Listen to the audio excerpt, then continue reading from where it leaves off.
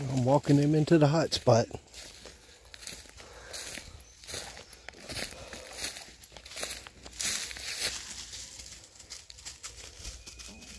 He's hunting hard. He smells something like something went up that tree right there.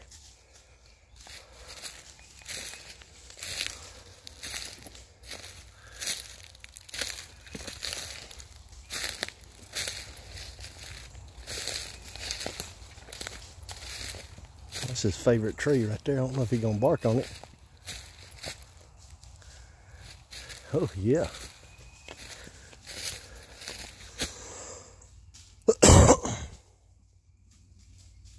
In my nesting box. He smells it. Gonna bark on it? Put me another nesting box up today right there.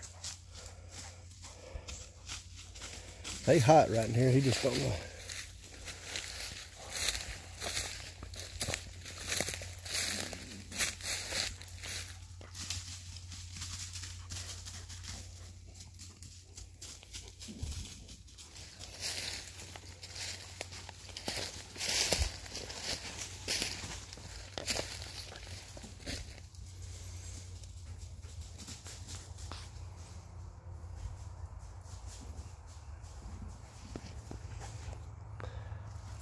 You gonna talk to it? Huh? I believe something done moved into my nesting box up there.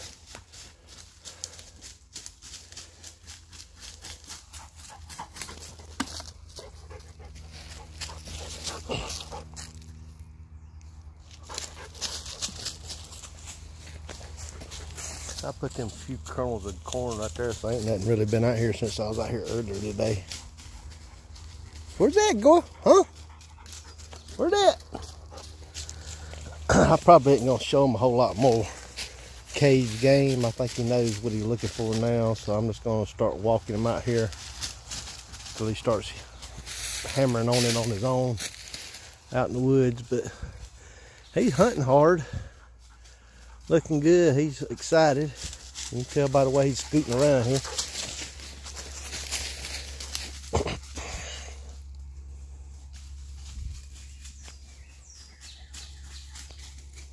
I'm just gonna start walking him through these little, I'm gonna build me some more of these little spots like this down through there and just kind of start walking him through them every day when I'm off. And until he starts hammering on them in the wild, and we'll be ready to roll.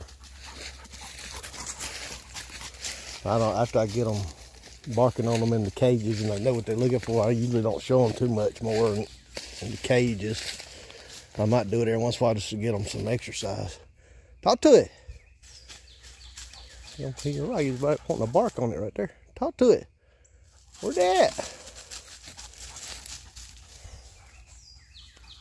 Where's that, man?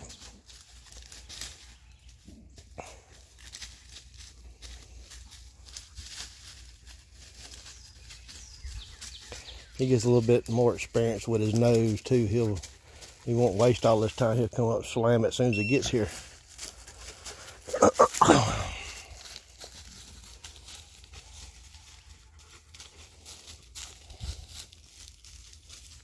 But he's looking good. I'm just gonna keep walking him through here now until he gets to where he hammers them. He starts barking, I'll film some more.